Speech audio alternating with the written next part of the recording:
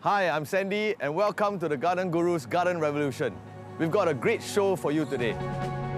Coming right up, Rain is going to teach us how to make a bouquet out of succulents. A bouquet of flowers, a well-known romantic statement, but let's take it a little bit further. Let's do a succulent bouquet. Look at this adorable bunch of succulents here, paired with preserved flowers that you can get from any of your nearby nurseries. Margaret heads down to River Valley High School where students learn about urban farming and experience the fundamentals of the farming cycle. The teacher shared a story with us. There's one student who hated eating vegetables, but he was so committed to growing Japanese kailan as part of the school's community project. And I will share with you how much sunlight does your plant really need. If a sun-loving plant does not get quite enough direct sun, don't worry, it's not going to die on you.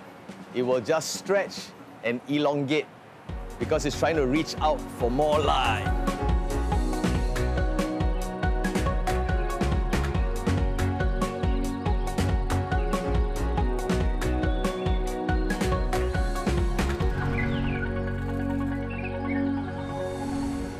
Hello, hello! If you've been watching the Garden Revolution faithfully, you know I'm all about helping you find plants that are easy to care for.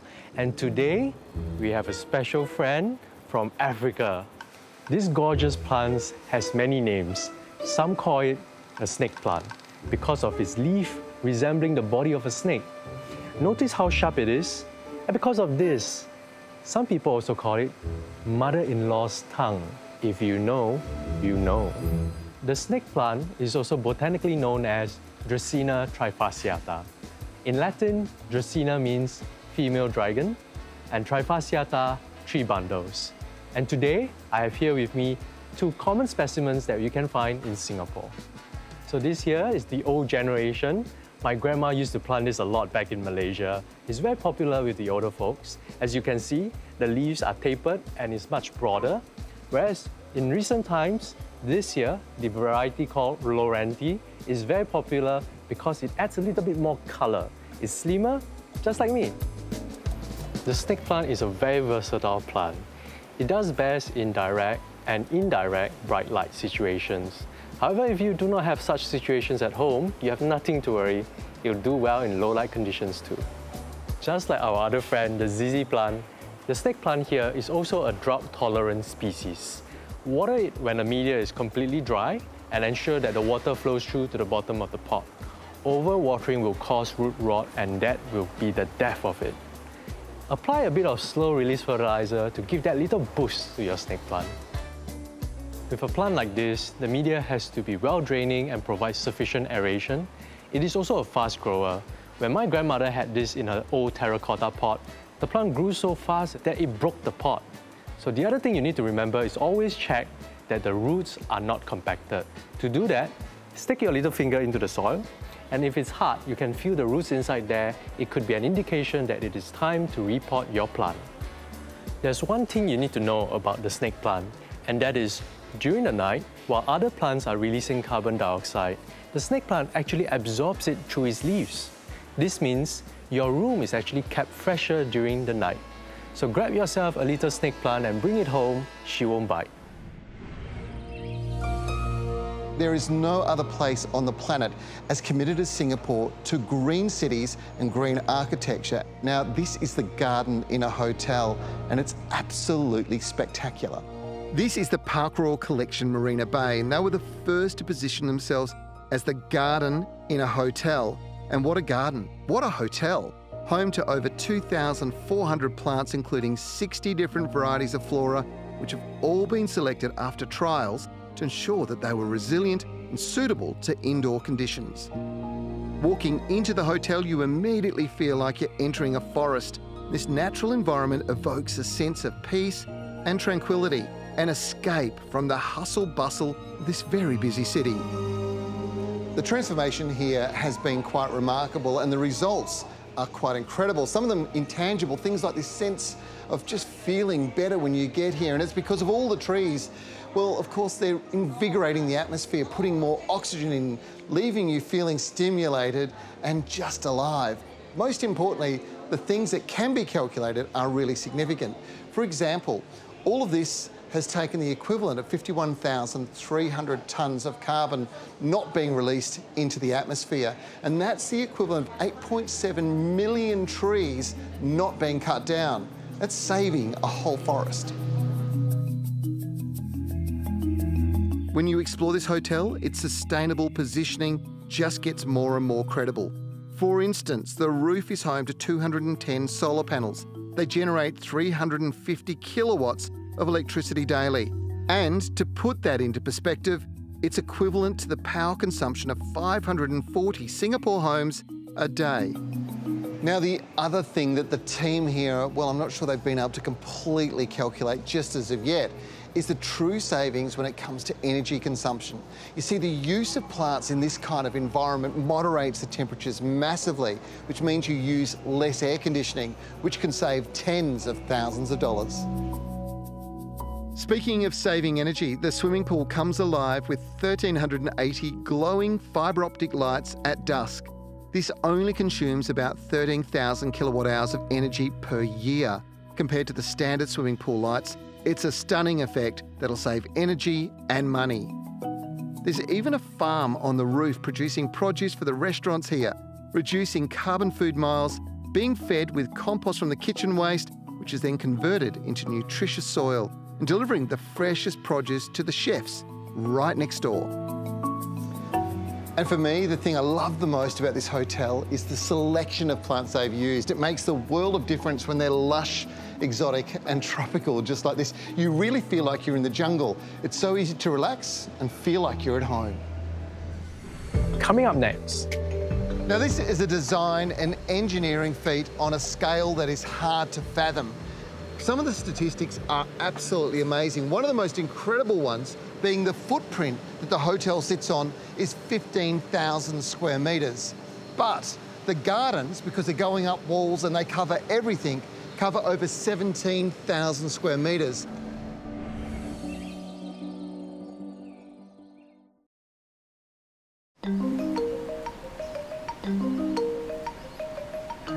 To create a beautiful garden, you don't need a lot of space. In this beautiful HDB corridor, what you can do is you take a few potted plants and you put them along the side, and this will actually beautify the corridor.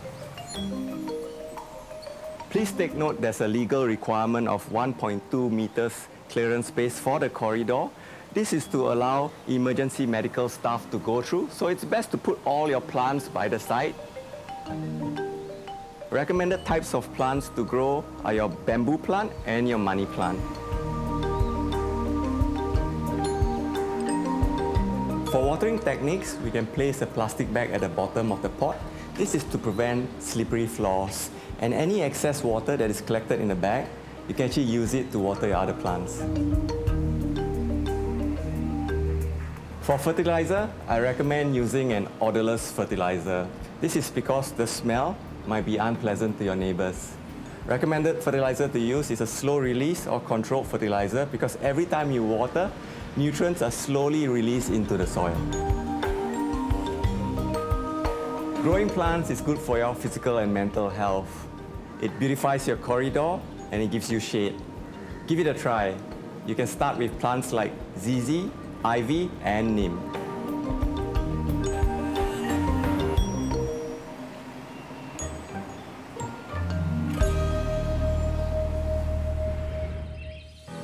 A bouquet of flowers, a well-known romantic statement, but let's take it a little bit further. Let's do a succulent bouquet.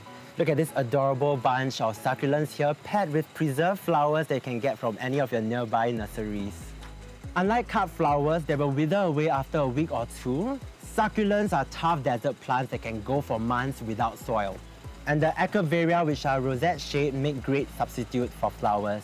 Firstly, you're going to need a mix of succulents, and then a mix of preserved flowers, and lastly, a set of floral wires, twines, and scissors. Firstly, you're going to want to prepare all your succulents first. So what you need to do now is to remove all the soil from the plant, exposing the stem and roots, like this, okay? Start piercing through the stem with a floral wire, like this. You want to aim for the spot nearest to the lowest leaf. All right, somewhere here, as close as possible, and then just gently step your floral wire through the succulent. Once you pierce through, it should be hanging right in the middle. I want you to then fold the floral wire together, like this, aligning the wire with the stem, all right? Once you get this, you're gonna take out your twine, okay, aligning right at the base, and then you're gonna start threading around. So we just wanna twine the stem of the succulent to merge together with the strong metal wire that is keeping the succulent upright, creating sort of a floral stalk like this. So I like to just twist and twist and twist, slightly in the halfway region. Take a scissor, you snip away the excess, you do one last big loop around, and then you slot the twine through the succulent, okay? Making a nice little knot at the base so that they do not unravel by themselves. And there you go, a little succulent stalk. And here we have 3. So you put 3 together, okay? And what we want to do now is to tie them together so that they don't run all over the place. And then you have a bundle of 3 succulent stalks right here. And then you can come here and pick some of your preserved flowers. Just a nice variety of them. I like to choose some tall ones, some bushier ones like the baby breath. So once you've gathered all your preserved flowers, we're gonna hand arrange them with our succulents. Adding in more and more preserved flowers to the side and around the back of the plant. So when making a bouquet, always make sure that you have some tall pieces and then some shorter pieces and also bushy ones like this to fill the gaps. So once again, we're going to use twine to secure the entire bouquet together. All right, around. Make sure you get a nice row of twine around the middle part of the bouquet to secure all your succulent stalks and your preserved flowers together. Once done, you want to use your scissor, trim off the extra sticks at the back. And then you have your bouquet like this, all right? And to take it a step further, let's bring out the floral wraps.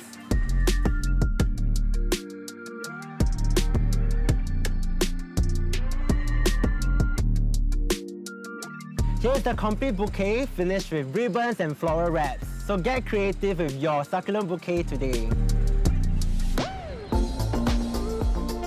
When it comes to green buildings in Singapore's business district, the Park Royal Collection Pickering is probably the greenest. Opened in 2013, this incredible hotel is affectionately known as the Hotel in a Garden. It's quite literally dripping with plants, and this green dressing isn't superficial in any way. The green theme moves seamlessly from outdoors inside the beautifully thought-out hotel. Now, this is a design and engineering feat on a scale that is hard to fathom. Some of the statistics are absolutely amazing. One of the most incredible ones being the footprint that the hotel sits on is 15,000 square metres. But the gardens, because they're going up walls and they cover everything, cover over 17,000 square metres. And the good they do is quite amazing. They do everything from taking carbon out of the atmosphere, injecting the atmosphere in with fresh air, to moderating the temperatures, reducing the energy costs for the building. They truly are remarkable. Now, there are over 50 species that have been chosen for the gardens here, and they've been chosen for a very specific reason. You see, they're incredibly hardy, so ideal for this environment. They're not just local natives, they've also been selected from all over the world. This one here is a classic example. This is the Australian, what's called foxtail palm. Now, it comes from far north Queensland, and it was once rare and endangered, but today it's a highly sought after feature plant and a great addition up here in this environment. The greenery enshrouds the 16-storey building, with every room opening to a view of the gardens and the city. With so many plants, you'd be thinking it uses huge amounts of water, but the design features rainwater collection, and this strategy saves over 6 million litres of water a year. And that same water is used extensively in waterfalls, some 2 storeys high, making a hot day seem very comfortable for guests wanting to hang out at the stunning pool with a view. The tactile, undulating nature of the design of this building was inspired by the rice fields of Bali, and its environmental credentials are really quite incredible. This was Singapore's first zero-energy sky garden because it's powered by solar panels on the roof. There's even sensors located throughout the garden. They detect rain, they detect light, even motion, and this means that you only use as much energy as you should. You're probably asking that question, what about all the plants? They need water. Well, stormwater is captured on the roof and fed back down through the gardens to sustain them. And this saves millions and millions of litres every year. This is considered one of the world's top 50 most influential buildings. Look how beautiful it is. All this greenery does a lot of very good things. Most important, it takes carbon out of the atmosphere and injects oxygen into the atmosphere that all the guests and visitors are breathing, and it leaves you feeling fresh and invigorated. Take into account all the sustainable things going on here, capturing energy from the sun, at the same time recycling stormwater and using it in places like this and to keep the gardens looking fantastic. This really is the future. Coming up next. Today we are at River Valley High School. The students are involved in the entire planting cycle, which includes sowing seeds, transplanting, stem cutting propagation, and the care and maintenance.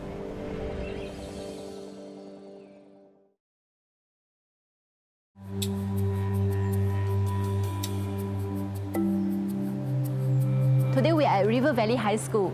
They started their urban farming last year. The objective is to allow students to understand where our food comes from, to learn and practice the fundamentals of the full planting cycle. Students learn about specific plants and are very hands-on in growing, trimming, watering, and the harvesting process. We have a few varieties of vegetables and herbs that are grown here, such as Brazilian spinach, lavender, and marigold, which is an edible flower. The students are involved in the entire planting cycle, which includes sowing seeds, transplanting, stem cutting propagation, and the care and maintenance.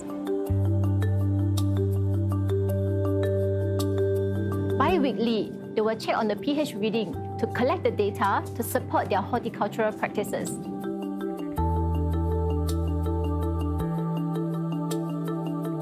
Part of the harvest will be donated to the neighbouring community fridge to share among the residents.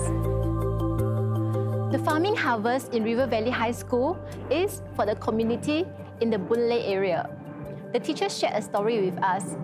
There's one student who hated eating vegetables, but he was so committed to growing Japanese kailan as part of the school's community project. In the first harvest, the teacher fried a few portions of the vegetables for the students to try. And to his surprise, the student who hated vegetables actually enjoyed it. The teacher told the student that it was because of the organic farming methods and the freshness of the vegetables. And this reminds us that urban farming can change our lifestyle. The school's plan is to start planting production in the third quarter this year to align with the nation's 2030 goal of self-sustainability. And the school also aims to supply 30% of the school canteen's needs.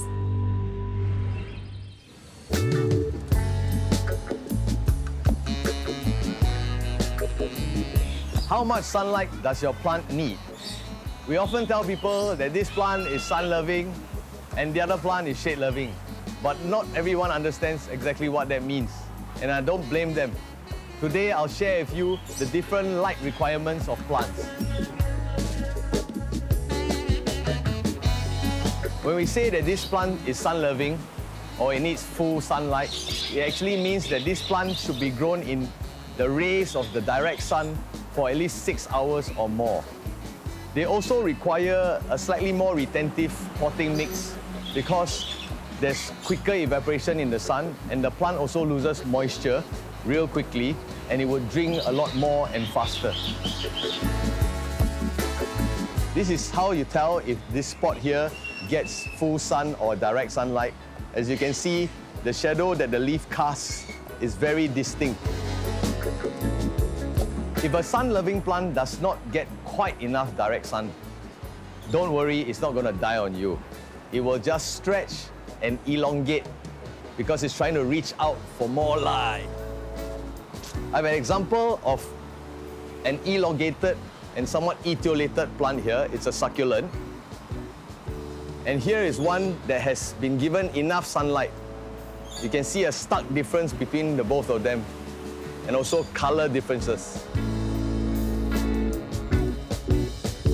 Next, shade-loving plants. Before me are some examples of shade-loving plants. We have calathea, we have prayer plant, we have peacock fern, aglaonema. There is one big misconception that shade-loving plants like to grow in a dark place. They actually like indirect sunlight, which means no direct rays of the sun shining on them, but the place has to be bright. Most of the time, shade-loving plants can tolerate a little direct sun. And the best is morning sun, as we always say. A plant or a shade-loving plant can slowly be acclimatized to a little bit of direct morning sun. This is a fiddle leaf fig or a Ficus lyrata. It's a very popular plant among Singaporeans. And when they buy it, they're often told that this is a shade-loving house plant. But that is not entirely true. A fig will grow into a tree and it is actually sun-loving. Now, more often than not, people will put this in the shade and periodically bring it out into full sun. And that could cause sunburn. The best way to introduce a plant that has been kept in the shade for too long is to slowly bring it back into the direct sun. Now, the advice that we can give you is to not grow a sun-loving plant in the shade. Leave it where there's ample sunlight for it to grow well. The best advice I can give to you is to place the plants where they can grow well, where they receive the right amount of light. When you have visitors coming over, you can always slate it. But remember to move your plants back to their growing areas in a day or two. That's all the time we have for our show. We hope you have enjoyed the hints, tips, and garden trivia. You too can start your very own garden revolution. Check out our social media pages and website for more information. Till next time.